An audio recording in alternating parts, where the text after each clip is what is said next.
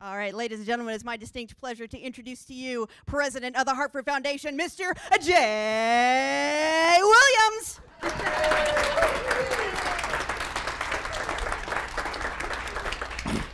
Thank you once again, Stephanie, for the introduction. Good evening. Thank you all for joining us. I'm Jay Williams. I have the privilege and the opportunity of serving as the president of the Hartford Foundation for Public Giving, and want to welcome all of you here this evening for what is the 11th stop on our, maybe not quite a whirlwind tour, but a Greater Hartford wind tour of each of our 29 communities. Tonight focusing, we're in Enfield, but we'll be having stakeholder conversations and really listening to all of you as stakeholders of both Enfield and Somers. And I can tell you there is a special connection that I have here, because it was about two and a half years ago. I was here in this very building in my previous capacity as Assistant Secretary of Commerce for Economic Development with the Obama administration. We had come to Enfield because of a program that Asnuntuck Community College operates, which was providing relevant advanced manufacturing workforce skills to students. And I got to take a tour of the facility and a tour of other parts of the campus, having no idea, absolutely zero idea, that I would ultimately become a resident of this region and be back here as Asnuntuck, as in my capacity with the Hartford Foundation. So it is exciting to be out here. We are going to engage in a conversation. We are so excited about the feedback that we've gotten from all of the communities that we've engaged. This is for us to do less talking and really more listening, to hear from you. So before we get to that point, I want to show a very brief video to set the context, and then we'll go from there. One of the lines in the video described us accurately as one of the largest community foundations in the entire country. We are the largest community foundation in this state. And this is your community, and it's our community too. We are your community foundation. And we are engaged in a series of discussions with all of our stakeholders to ask a couple of simple questions that you all are going to give us very valuable answers to and very valuable feedback. And that's how we can be a more valuable and impactful partner. We've been around for 93 years. We've been fortunate and blessed with the generosity of thousands of individuals and families and organizations from across the 29 community region who have entrusted us with their resources, their well-earned, precious resources, to allow us to be a steward of those resources, to put those resources back into the community. Through the work of our nonprofit partners, of which we could not do any of the things that we do because we're not a direct service provider. Those nonprofit partners are. And without those individuals who have philanthropic interest and are generous and have a trust in us, none of this would be possible. So although we've been around for 90 plus years, and although we have learned a lot and experienced a lot, we recognize that we can't take for granted. The old adage, if you do the same thing the same way and expect different results, that's insanity. And the landscape has changed dramatically. I am new to Connecticut. My family and I are new to the Greater Hartford region, but we're not new to the experience.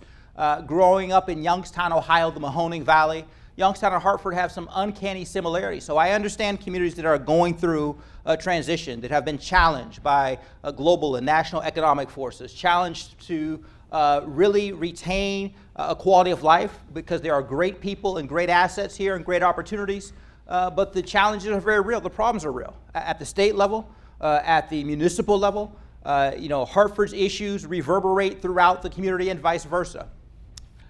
But the thing that should give all of us hope is that the aspirations, the persistence that is a part of the DNA here is something that makes none of these challenges insurmountable. And the fact that we have a partnership, and there is the fact that the foundation exists here as a direct result of the philanthropic generosity for the purpose of affecting change and being impactful is why we're excited. So we want to hear from you. How can we be more valuable? How can we be more impactful? What are the things that you love about your community, about Somers and Enfield? What are the aspirations you have for your community? What are some of the things that concern you or frustrate you? So we've gotten a lot of positive feedback, and we've also gotten feedback, and people have shared with us where we've come short. So, we're not here for you to pat us on the back and just say, that everything's lovely. We are here to take this information, this feedback. We are using it to help inform our strategic plan that we're putting together as we speak. And we had a meeting with our board yesterday to get some additional guidance and have a discussion with them. And we made it very clear to the board, with their full support, that the discussions we're having with the community are invaluable to help shape the direction of our work over the next number of years. So that's about all I have to say in the beginning, because again, this is about us hearing from you. There are a number of staff members here, in addition to Stephanie, who brought probably I don't know how many family. We got a table full of family members here, and probably others on the way.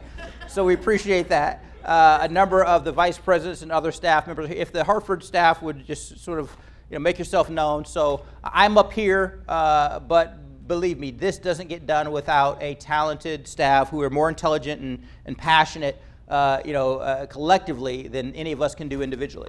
So we want to hear from you. And as I say at every one of these, this doesn't work if I or the staff are doing all the talking. So, the questions, the comments, the observations are what we're here for. As I say, that this is a group that if we don't get started and nobody breaks the ice, I take direct eye contact as a sign that you want to say something. So either don't look directly at me or just raise your hand. I mean, either way, we're going to get some discussion going. Thank you, right out the gate. So, first off, I want to thank you for being here and making this opportunity to speak to you available. My name is Joshua Hamry, and I am a resident of Enfield for 18 years or so. I've got children in the school system. I've got ERFC providing for one of my children. PLA is represented here, Parent Leadership Academy. My wife and I have gone through that program. I'm a relative to the Maloney family over here. I knew it. Right. I'm not kidding about that either. We have our reunion coming up this Saturday. In my professional work, I'm a case manager for homeless vets for a nonprofit in Hartford. In my spare time, I'm on the board of directors for the Pioneer Valley USO of Massachusetts. I'm also on the board of directors for a local community theater, the Opera House Players. And that's the point that I wanted to talk about tonight. We are in the process of moving from Broadbrook to High Street here in Enfield. We've got a lot of stuff going on. There's a lot of work to do, and we are diligently and efficiently getting the work done. My concern that I wanted to just ask for your thoughts and possible actions are, we are moving to 100 High Street in Thomasonville. Thomasonville is not it doesn't have the best reputation. It doesn't necessarily deserve the level of negative attention it gets, but to that point, I've been in town for a very long time. I've been listening to town council and board of ed meetings for years, and I've spoken up about some concerns and where investments should be made to make the communities more solid, to build this community and the neighborhood familiarity and so on. So as things have worked out over the years, being on the board, moving to Thomasonville, we have the first tangible, real, hands-on progress towards positive development in Thomasonville that I can identify in a very long time. Okay. Through the years of hearing meetings and talking heads explain why things haven't been moving forward, I would just ask if there's anything else that could be done for the community. And I don't want to mention, through PLA, we volunteered with the soup kitchen with Loaves and Fishes. I'm not sure if anybody here is Loaves and Fishes, but Loaves and Fishes is less than a couple of blocks away from our new home in Enfield. We have an opportunity to be the catalyst for a lot of positive growth in Enfield. The train station discussion in town is, for whatever reason, a point of contention for some, but it's also a point of positive growth that would help us improve the town overall and improve the neighborhood that we were living in. And I live in Thomasonville too, so I've got a vested interest in most everything that happens in town. So without taking too much of your time, I just wanted to thank you again for having this opportunity to speak directly to you. And if there's any way that the foundation could consider looking into ways that we can improve, including the old Strand building. I know the Strand Theater is a non-issue, a non-starter, at least in town, and then and then it starts up and then it dies off again. So there's a lot of somebody knows. There's a lot of different ways that the town can be improved upon, and not to say that they haven't made any efforts, but the input and the influence would be tremendous. Well, thank you. We would welcome that conversation, and as it would happen, we have been involved in community and economic development throughout the last number of years, but we are making a much more pronounced commitment to community and economic development as a part of our strategic plan, as a part of our activity, and as a part of our investment areas. So to that end, we would welcome a conversation with you and others about the progress that you're talking about, that is after frustration and fits and starts, and that's not uncommon when you talk about communities wanting to develop, about the vision and a plan behind that, about some of the other stakeholders that might be involved, and how we might be, you used the word catalyst, and that is a word that we've been using more frequently as it relates to our desire and our commitment to get involved in economic and community development, is how can we utilize our resources to be a catalyst to attract other development. We can't do it with our resources alone. The city or the town can't do it with its resources. The private sector, comes in, but there needs to be, conditions. And so when you bring all of those different stakeholders together in a conversation, it is much more likely to be able to result in something that might get legs and get some traction. So, we would welcome that. And, we've seen success in our region. I can tell you that my background is, in community and economic development. So I've, seen successes in other parts of the country. We would love to share that knowledge if there are other similarly situated communities that we can bring together some of that knowledge. So by all means, if you would reach out to us, and we can begin a conversation around that and see who some of the other interested parties are. Because it doesn't always take a lot. So it takes that start, and that success builds other success. So yeah, we'd welcome that conversation. Thank you. Sure. Hi, my name's John Lally. I'm the executive director of a nonprofit called Today I Matter. Okay. What we do is we work to reduce the shame and stigma of mental illness and addiction by really promoting positive growth in the community in educational, in emotional, and in physical health. Mm-hmm. And certainly this is a problem that's not unique to this town or this state, but we worry about the addiction problem, as everyone does these days. But there is I think it's uniquely a little bit worse in this town than some other towns.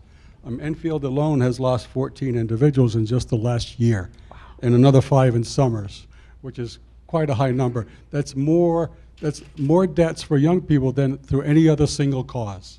And so we need to do something about that. And one of the problems that we find that's echoed by some national leaders, a barrier is shame and stigma. And there's a lot of misunderstanding about these problems. There's not really, I think there's a lack of education about these issues, about medical explanations of these issues to help people understand. So it's easy for people to blame. And it pushes people that have these struggles, either individuals and or their families, underground, so they can't get the support, they don't get the help that they need or the treatment because of the stigma and embarrassment and prejudice against them. So we're really interested in how you might help us just to promote some programs that promote education, basically, and which is hard because we're really looking for an attitude shift. Right. And that's nothing that can be done legislatively. It's got to be done from the ground up. So there are a lot of grassroots groups like ours around. We're not alone in doing this. That travel around and trying to change people's attitudes. We have a memorial poster project. We have 80 posters of individuals that have passed from addiction, including our own son. Right. And we put these out there to show we are proud of these people. These are all good people from good families, from good communities. Try to help break down the typical idea that we used to have in our mind when we think of a drug addict. Right. Is not the picture that we're seeing anymore. So we really think we're looking for help and ways to do that in a mass way through advertising, through billboards, through just really getting the pictures out there to say this is us, Sure. this is all of us, this is our community, this is our own people and our children. Sure. So I'm wondering how it might be helpful in that way. Well, thank you for the work that you do in that area. And you talked about two distinct challenges, both mental illness and the addictions and the stigmas that come with that. Probably 5, maybe 6 weeks ago, if it was that long, we hosted at the foundation a summit that we brought in a couple of individuals who were speaking on the opioid crisis and the addiction and how, to your point, it has begun ravaging so many of our communities. And it isn't, as you articulated, when you think of an addict, there's that stereotypical, or it used to be, hopefully it's evolving, but that old stereotypical, somebody who just was undesirable, or somebody who was just different or sort of brought this on themselves, as opposed to, people who are your neighbors, or the person you see at church, or the person you see at the grocery store, or the person who is, the uncle of the child that your child plays with. And it was interesting to hear, and like you said, this isn't unique to Enfield or Somers, but it is no less impactful, as you pointed out. 14 people in Enfield and 5 in Somers just in the last year. These aren't big communities, so I would venture to say that a lot of people in this room probably knew the person or knew a person who was related to the person. So in hosting that, we've had a number of our donors who have expressed an interest in how they could help. So, bringing in, and that's just one example, is bringing in individuals who have expertise in those areas, engaging donors who want to utilize their resources through their donor advised funds, in addition to helping to educate us as a foundation as to where we might leverage some of our resources. So there's, the financial aspect that may be of benefit. There's the ability to convene expertise and conversations. There's the ability to bring other similarly situated communities or other organizations that do similar work to talk about some of the successes or challenges that might be able to be replicated. So again, we welcome that conversation. And as we hear these things here, you're going to hear me repeat that time and time again, because clearly in the less than an hour we have in this discussion, we're not going to solve those things. But one of the things we want to make very clear is that the approaches start with engaging us and having a conversation so we can learn more about the issues and how we might be of assistance. So, to that end, would have loved to have had you at that summit that we had, 5 or 6 weeks ago. But nevertheless, with the issue being as prominent as it is, I seriously doubt that will be the last summit that we have around that. And even then, absolutely, exactly. So, welcome that conversation. Thank you for the work. Yes, ma'am. Good evening. I want to also salute you for opening your ideas toward building partnerships, because everyone benefits if you all partner. And As do we, yeah. Very interested in partnering with you, who just spoke. I'm with a relatively new organization I'm trying to get off the ground. I'm calling it Partnering to Reach Aspirations. And I've been very concerned about the lack of opportunities for our young adults on the autism spectrum as they're transitioning, to help them transition from student life to independent living and gainful, meaningful employment. There is very little out there, especially in this region, and the numbers that are coming up through the ranks are alarming. About 85% of this population ever has found employment in the last decade of any kind, and many of them are very underemployed. So I'm looking to create a community here in this region. It's going to take a lot of partnerships, but to help transition over 3 to 4 years, it'll be a residential community. It'll be hopefully as affordable as possible for our residents. It's going to be an integrated community, so we'll have young professionals, veterans, seniors living with this population as a community, so that we have some good role models and mentors in the community. Everyone's going to be involved with the upkeep of the community, the maintaining the community. But as we get to know our residents and build on their interests and their skill base, there's such a need. It's going to take a societal shift to engage this population, but they have a lot of gifts that society would gain from. And businesses just have to realize there is a way to work with this population, but they're going to need to flex some and listen. And hopefully over the next 5 to 10 years, because we have just within a 50-mile radius of where we are right this minute, there are going to be 11,000 young people transitioning over the next decade from student life to independent living. And if we don't get them to that point, they're going to be in our homes, they're going to be homeless, their parents are very burnt out by this point. They often don't have a lot of economic resources to lean back on, and there is nothing available for them right now in the way of financial support from the state or national government. So it's going to have to be a grassroots effort, and it's going to take partnerships, but I think it really can be done because so many people are impacted by this. All right, thank you. You said this is a new nonprofit that you're getting off the ground. How long have you been at this? Well, I was in a PTL, parent-teacher leadership training class a few years ago also, and had already thought about this project for a long time and said, all right, this is what I'm going to focus on during this class. And it's just, I've kept it going, and I've just educated myself about what's going on around the world, what's going on locally, what's going on with our legislatures and government, planting a lot of seeds. And so I'm just getting to a point where, you know, I want to form a board, and I have a property in mind, which some people gasp when I mention it, but it's what was it, the St. Alphonsus Seminary just across the river here. It was the Culinary Institute most recently. It's been sitting there empty for 7 years.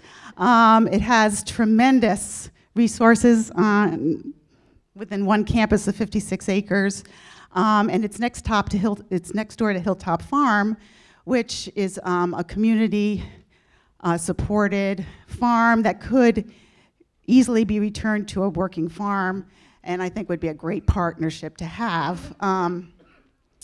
And as Windsor Locks is rebuilding their center, and you're talking about a possible train stop here, we could easily create some public transportation from this point also, so which would be important. So anyway, that's what I'm about. If anybody's interested in my card or continuing a conversation, I'd love to meet you afterwards. Thank you. Somebody had a question? What was the name again? I'm calling it Partnering to Reach Aspirations. Aspirations obviously being like, we all as people have aspirations at a young age, and our autistic do too. And I'm hoping that this is going to be a way for them to reach some of their aspirations. And of course, the population I'm really focusing on is those with Asperger's. So that's what the aspirations also comes in the way of a name. So let me offer you this. If you're not aware, please reach out to us. We have what's called a nonprofit support program. And the nonprofit support program offers a variety of tools and resources at no cost to nonprofits.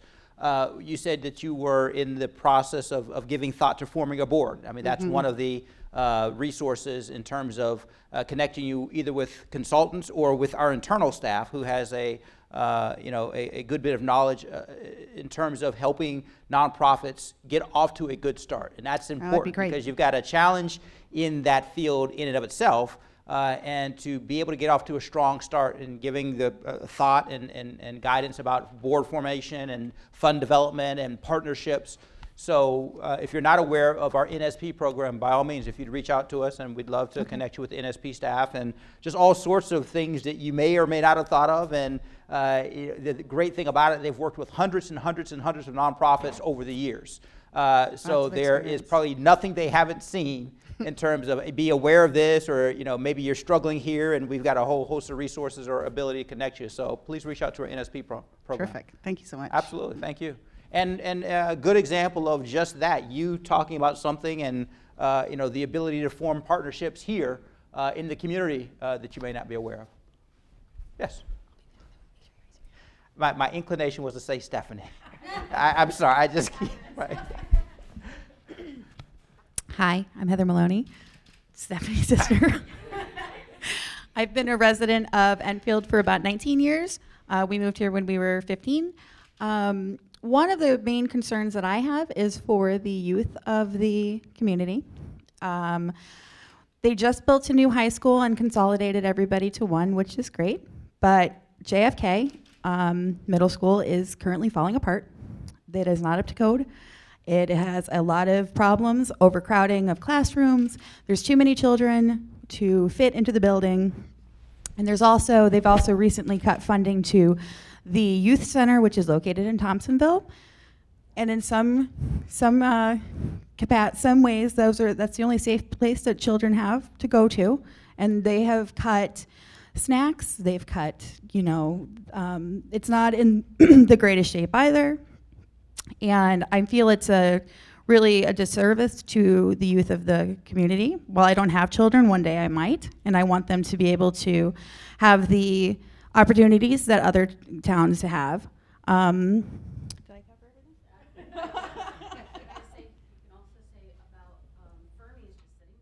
Yes, we have a building called Fermi High School that was our alma mater that is now sitting empty.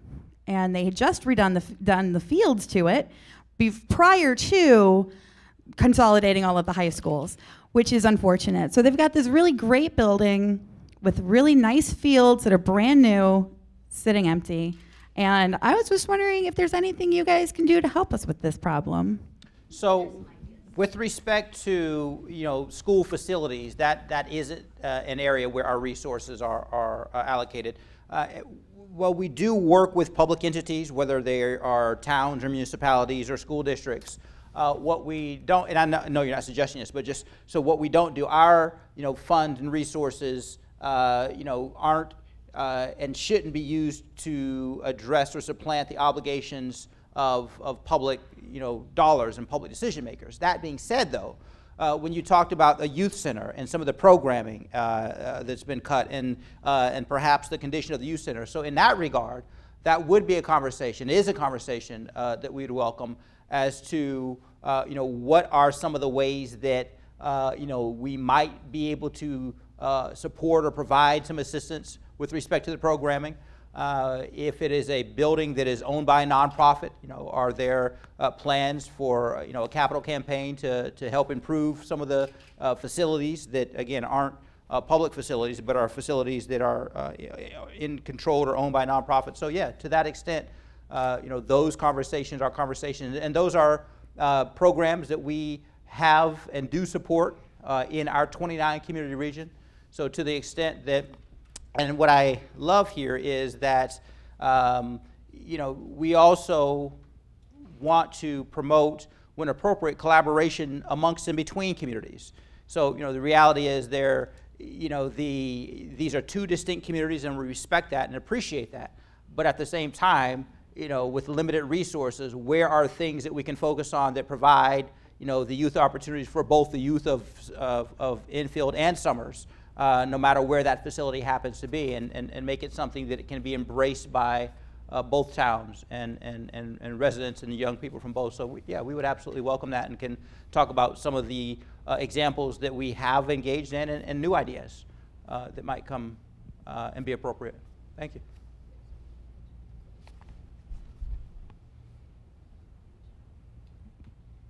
Hi, my name's Karen LaPlante, and I've been involved with a lot of different nonprofits. The Hazell Institute Conservancy, that is trying to rehab a building in the center of Hazardville for many years, and it's making progress. the Four-Town Fair, which does an agricultural fair once a year, and they have a facility in Somers. And the Connecticut River Conservancy, we do the Source to Sea cleanup every year. I'm also on the Conservation Commission and the Agricultural Commission here in town. And one of the biggest issues I see with nonprofits is the ability to reach out to get volunteers. And if there was some way, some large organization, like maybe you or one of your major donors, could create a database platform where you could put in your things that you would want to volunteer for. Maybe there could be people who would join the list and say, I want to do help with carpentry work and help elderly people. And you know, they would check off a certain things, and then somehow this program would say, okay, well, these are our choices in your area. If you're willing to go a little further, you know, this would be the area. And I don't know if that exists, but I always thought it would be a great thing, and that might be something that would really help a lot of the groups here, because I know it's not just the groups I deal with, but it seems to be a common occurrence. I mean, the Connecticut River Conservancy, you know, when we do the Source to Sea cleanup, we rely on word of mouth, and this person tells that person, and come on, let's go down and have a fun day at the river, and so forth. You know, we get it out to the Boy Scouts and the Girl Scouts, but it's somewhat, it's not always great for kids, because in certain areas you might be picking up needles and glass and things like that, which we try to, you know, you can't clean it completely sometimes. With the Four-Town Fair, there's help needed with parking, there's help painting the buildings on the off-season, and, you know, all things like that. And there's a whole list, I bet, for every nonprofit of what they're looking for. And if somehow that could be local and regional, that would be good. I'm also on the Scannick River Watershed that does the Spring Splash every year, and they run a number of hikes and things in the area, Enfield, Somers, and East Windsor. So, and we're always looking for volunteers to run the race, because it takes a lot of manpower to, you know, keep the river safe, you know, while everybody's paddling on those events. So, but a database of some kind where people could access, and actually the nonprofits could access, you know, and do some kind of, you know, back and forth. When you brought that up, I chuckled, and the staff probably did also, because I opened up saying, this is our 11th tour stop. That sounds cool, a tour stop. This is our 11th tour stop. And probably a couple of them have been dual communities, so 11th tour stop, 15th or 16th of the communities. In every one of those 11 tour stops, this issue has come up without fail. Without fail. The universal frustration and desire to have, you know, the volunteers that come, they're showing up, but you're wearing them out, you're burning them out, and they can only be in one place, and they can only do so much, and there's so much to be done. And you know, having heard that in each of the tour stops, the staff and I have talked about it and sort of wrestled with it. So, you know, I'm going to publicly challenge us as a foundation to, you know, do some research and figure out how we can somehow convene a discussion around this issue, you know, and find out, is there, you know, are there some experts somewhere in this country that have really cracked the code of how to inspire or galvanize volunteers? Because, you know, the more volunteers you have, the less of a burden it is on any one individual.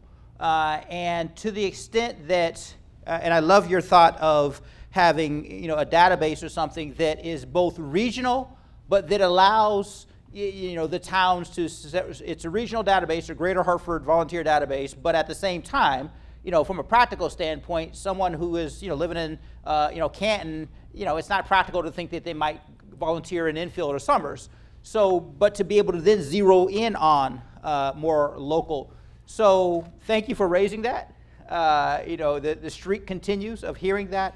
But that being the case, I think, you know, that's where, you know, I'm going to say tonight that we're going to challenge ourselves to between now and hopefully as we get toward the end of this year.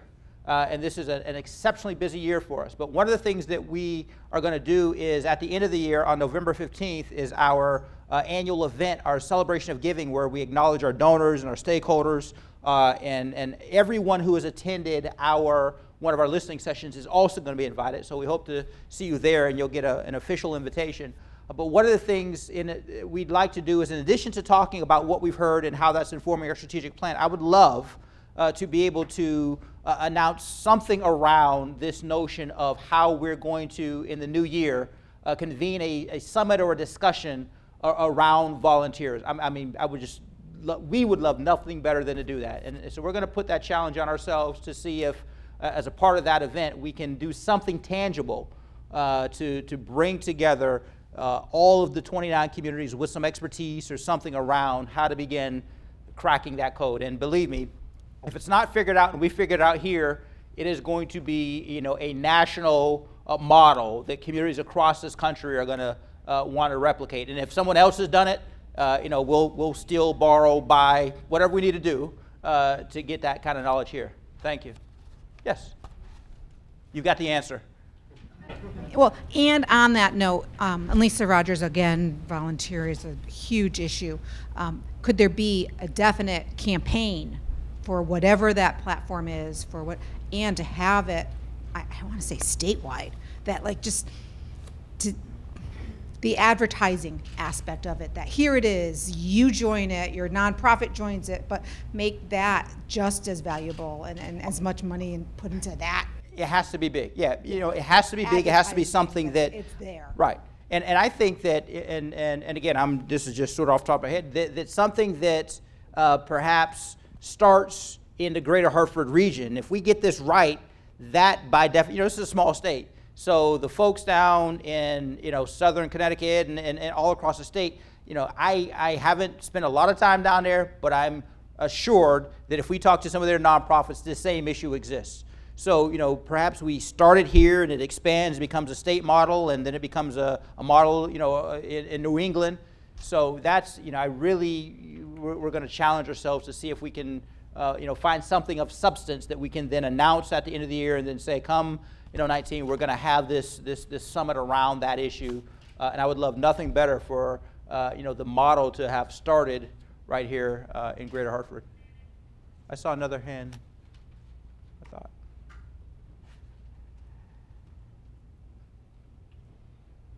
Yes. Good evening. Welcome. Welcome you to Asnuntuck. I'm Keith Medor. I'm the Director of Advancement here at Asnuntuck Community College, and we've had a couple projects with the Hartford Foundation for Public Giving, and it's been renowningly successful for us. But we also carry the weight and the burden of being the only higher education institution that's affordable for thousands and thousands of individuals. And we have to recognize the barriers that they all have, which is often tuition and transportation and childcare. And we recognize that a lot of these people whether they're coming from the Thompsonville area, whether they're coming from East Hartford, whether they're coming from Windsor Locks, or even Somers, we have an obligation to not only creating retention and graduates out there with work skills and opportunity, but leadership skills. And we look at the opportunity of more of an investment for us of just providing more than just a well-rounded graduate, but a good community citizen.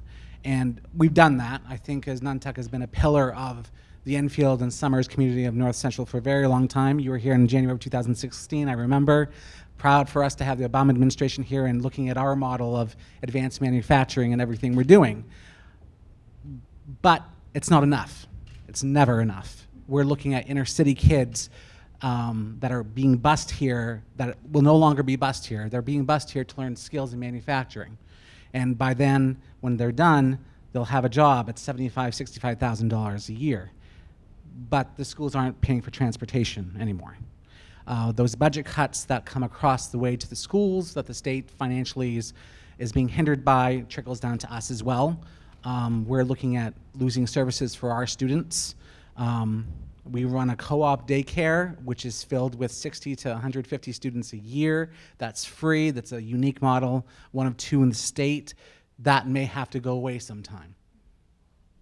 You tell that to the single mother or the single dad that drops off their kid during a class that has no other opportunity for education.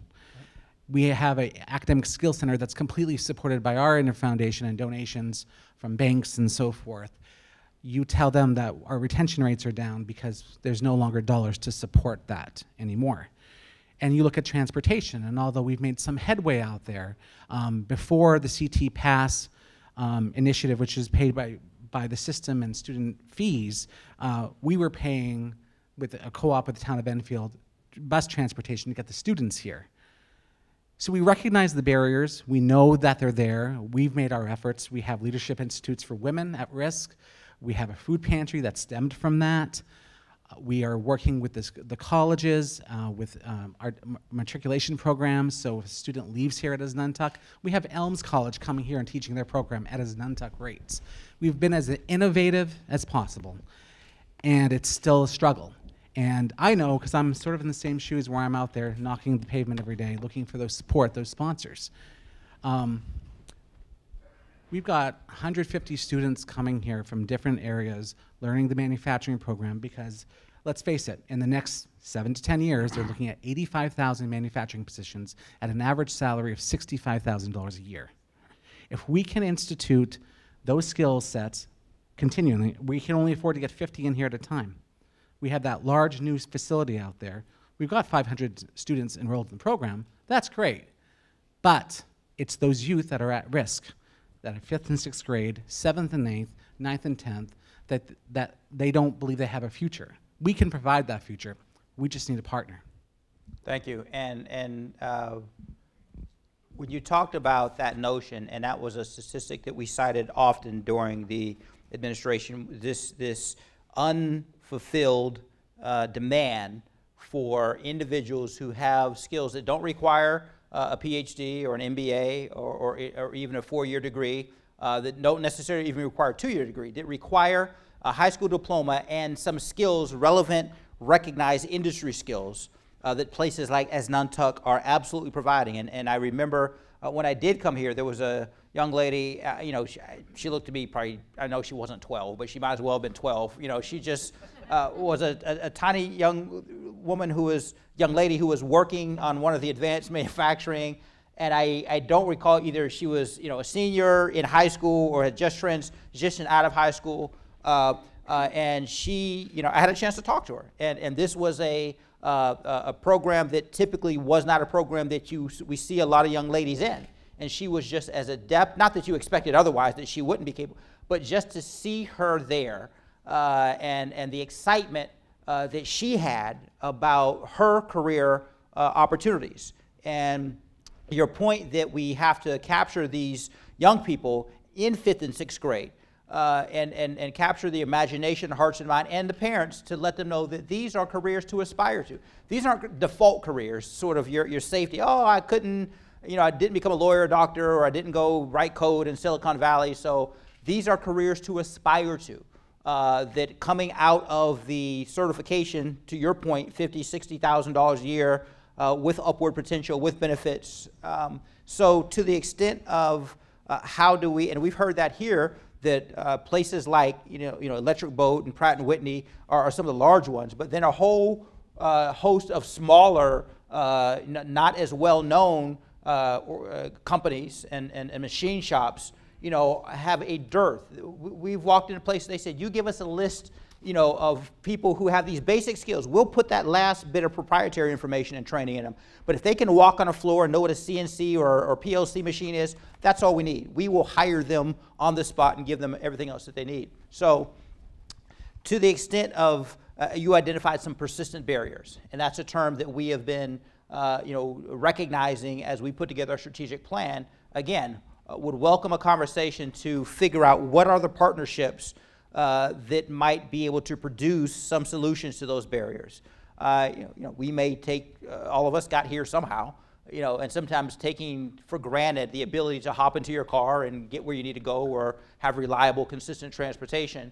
And this isn't an area, Connecticut is not an area that mass transit is as prevalent as, you know, I spent 6 years in DC where I didn't need and didn't want a car and sold my car because the ability to utilize mass transit, which then provided a benefit for people across the economic spectrum. So because that's not what we have here, and probably not for the foreseeable future, CT Fast Track is great. I've used it myself since I've been here. But how can we partner to figure out ways that are creative and innovative and cost effective? So, that's not a barrier that keeps those, working folks from getting the certification they need, or the young people from getting the certificate. You're doing your part. You're providing this industry recognized at an affordable price. But to your point, that in of itself is still not enough. It's getting them here on a regular basis. So, we'd welcome a conversation about what other partners exist that we can perhaps put together an approach, work with you to put together or support an approach that would try to provide, and 50 here, and how do you scale that? How do you scale that so it's we don't lose those individuals to other communities, or those manufacturers are saying, we just can't fill it, and we've got to go elsewhere. Thank you. Yes. I'm Director of Student Activities here at Asnuntuck Community College, and co-founder of our Asnuntuck Pantry, and co-founder of our Women's Leadership Institute. So yes, we're doing our part. I just wanted to add to this conversation that at the end of the day, our manufacturing students are not graduating with $100,000 of student debt that they cannot pay back, never own a home, etc. I just wanted to add that in, because that's a very important piece of the conversation. You're right. You're absolutely, and thank you for bringing that up, which is why our community colleges and other institutions are even that much more valuable. And again, that's taking nothing away from those individuals who pursue their education, and we need those individuals who continue to go to our Ivy Leagues and our four-year institutions. But yeah, I mean, we all know individuals who have gone through that and come out with significant debt. And some of them come out with significant debt and are making $30,000 or $40,000 or $50,000 a year. And even if you're making twice that, that's a lot to have to carry early on in your career. So again, that's why the partnerships and the niche that these institutions feel, it is a niche. It is a critical part of our economic approach here, not only in Connecticut, but President Obama made it very clear, which is why under the leadership of Secretary Pritzker at Commerce Department and Secretary Tom Perez, former secretaries, Commerce and Labor began working together to create those pathways for individuals. So thank you for adding that.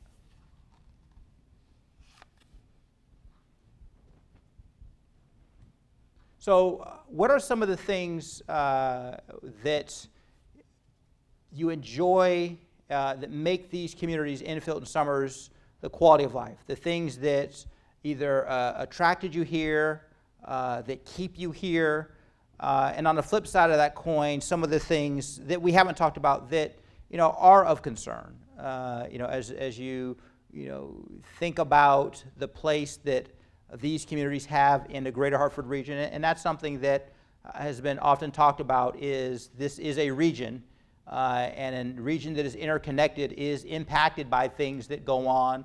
Hartford is a separate community. It's the capital city, but it doesn't exist in isolation. But so what are some of the things we're curious, that the quality of life that attracted you here, keeps you here, and on the flip side of that, some of the things that you sort of see on the horizon that might be of concern? Yes. Hi, Gretchen Pfeiffer Hall. So I'm president of the Hazardville Institute Conservancy that Karen mentioned, and we've both worked on a number of projects together. So what drew me, well, I was born here, so I didn't really have any choice, but I stayed here. I'm the only person left in my family still living here. I come from a family of 6 children. And so number one, the people. Number two, I think geographically, it's a great area. We have 91, which gives easy access for different places of employment, but also for recreational activities. So we're close to the beach, we're close to skiing, close, not that far from other sort of cultural activities, Boston, Hartford. I'm hoping to go to the Jazz Festival this weekend in Hartford. Oh, maybe we'll see you there.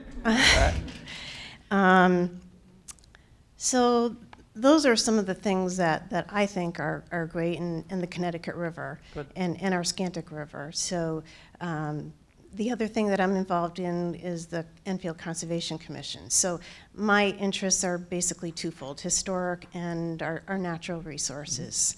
So the Hazardville Institute Conservancy did reach out to your organization a number of years ago. So we're always looking for funding because we're restoring a building that was built in 1869.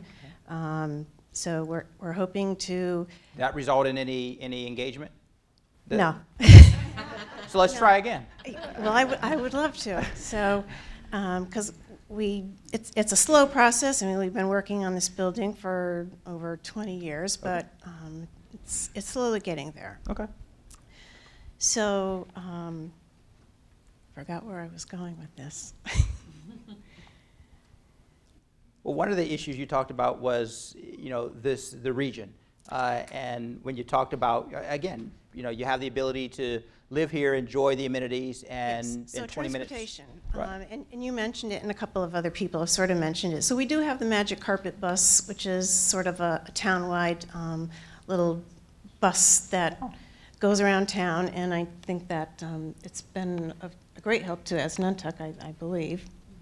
And Does it serve Enfield and Somers? Is it? no, it's just Enfield. Just Enfield, okay. It's just Enfield. It sort of does a couple of loops through town. Okay.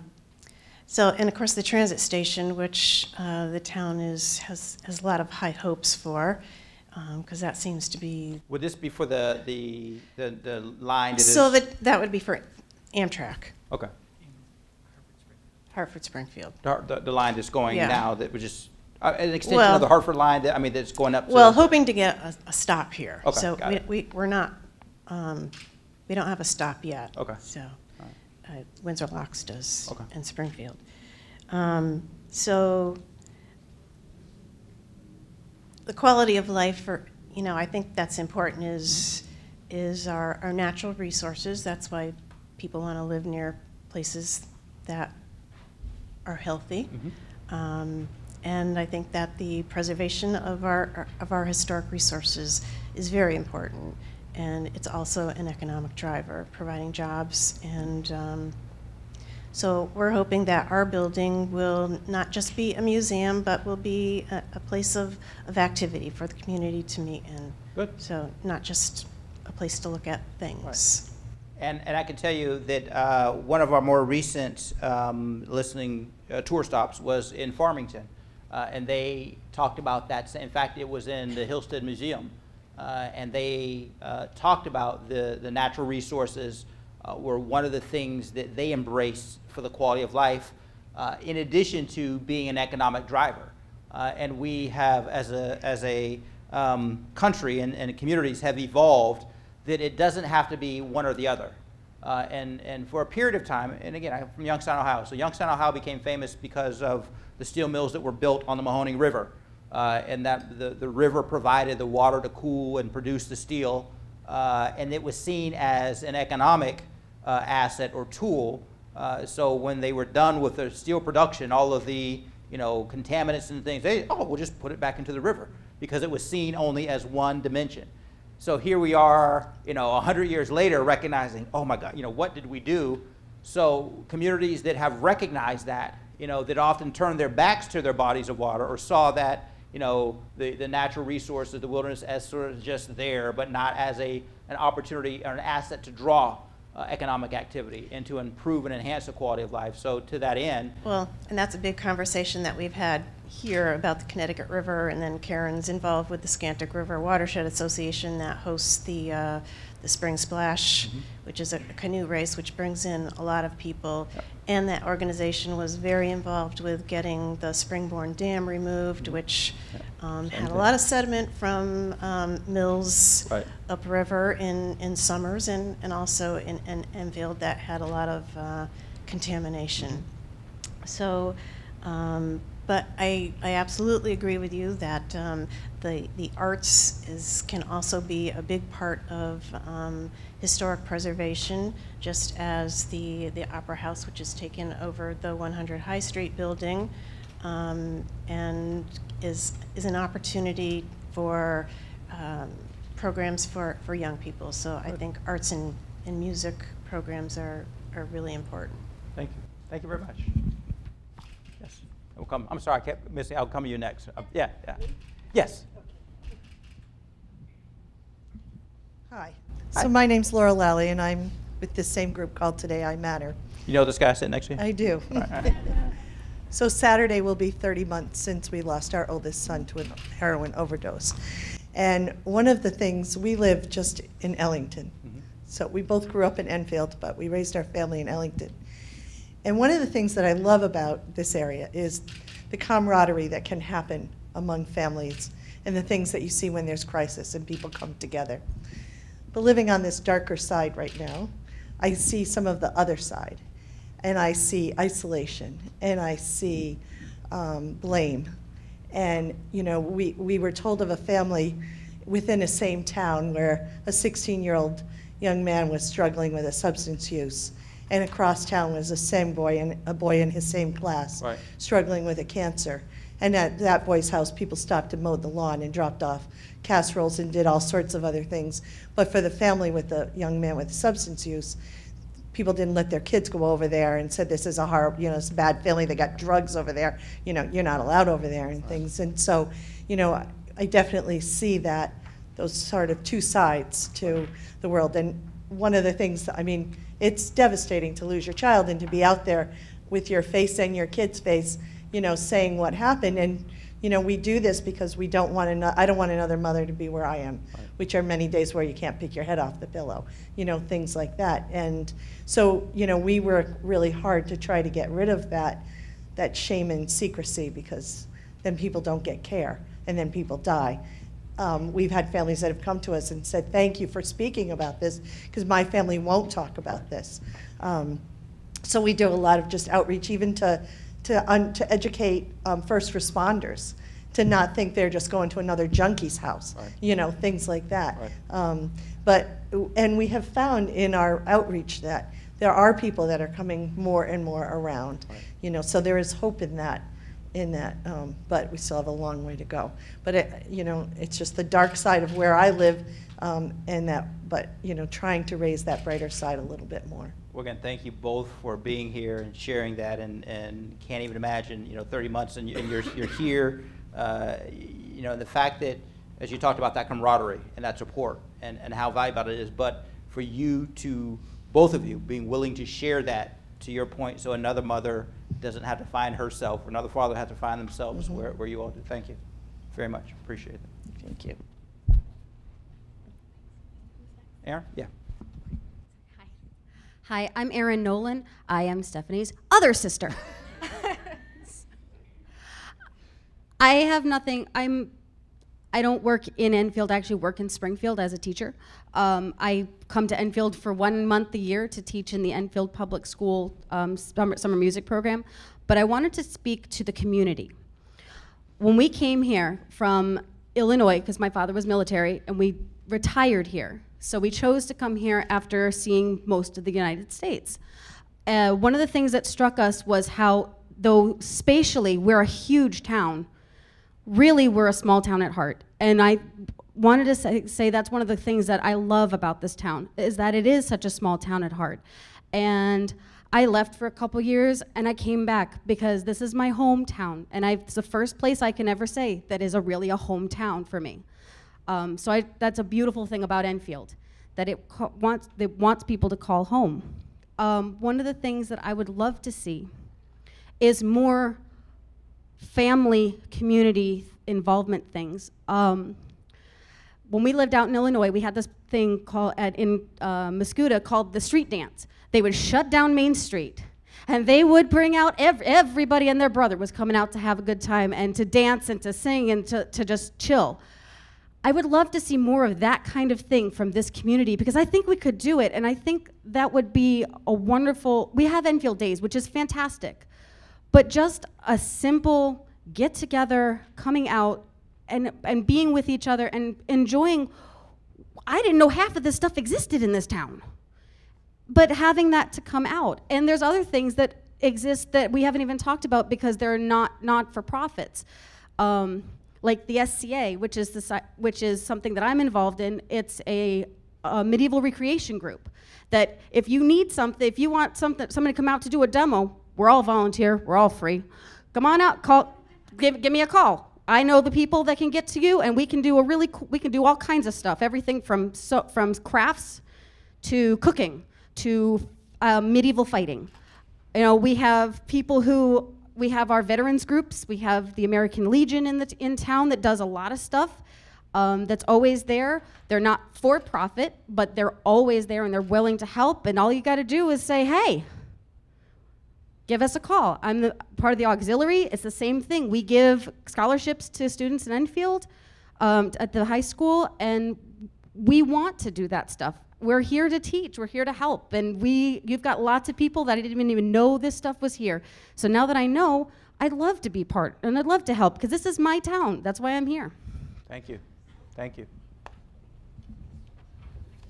So we have just a few more minutes left, and we want to be sensitive to the time that you all have afforded us, because again, we don't take this for granted, and everything that is shared is valuable, and that's why the staff is here. We're capturing it and really synthesizing it to help inform and guide our work, the priorities that we have for Enfield, for Somers, and for the entirety of the region. So, that's why, we've been excited about what we've heard. We've been, and we've heard this, that the staff time to put this together, to come out, sometimes, after a long, busy day, you think that you're on your way home, and then you look at the calendar and you realize, oh, we've got a listening tour stop. But invariably, even though we might be, tired driving here, I walk away, and the staff, not just the staff, we walk away energized, reaffirmed about the work that we're doing because of the partnerships that we have, because of the donors that we have, and because of the communities that we serve. So, if there are any final comments or observations, oh, yes. Hi, I'm Steph McGillivary. Full disclosure, I work for the Hartford Foundation. But I've been a resident of Enfield for the last 19 years. You'll be shocked to know. And I just wanted to say what I like about Enfield. First of all, I'm really excited that the foundation's here because I love the foundation and I love Enfield. So you're mixing two things I love together. What I love about Enfield, to kind of echo what Erin said, is I love the small town feel with the big city amenities.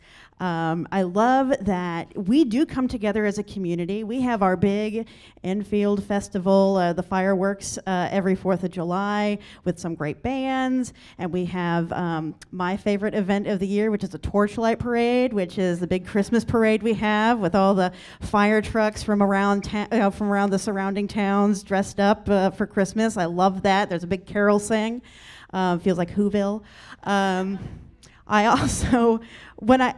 also involved in the community. I am a member of the Valley Repertory Company. I've been a member for almost 10 years. We used to be at High Street, and now we're here at Asnuntuck. And Valley Rep started at Asnuntuck, and after a few years of being on High Street, Valley Rep moved over back to its home because, it's free, and we're a nonprofit. And all of our ticket sales go towards the scholarship, so we're doing something good for the community. We're giving arts back to the college community, and we're also contributing to the scholarship of students who desperately need it. So whenever I'm on stage, which is often, I feel really good about what I do.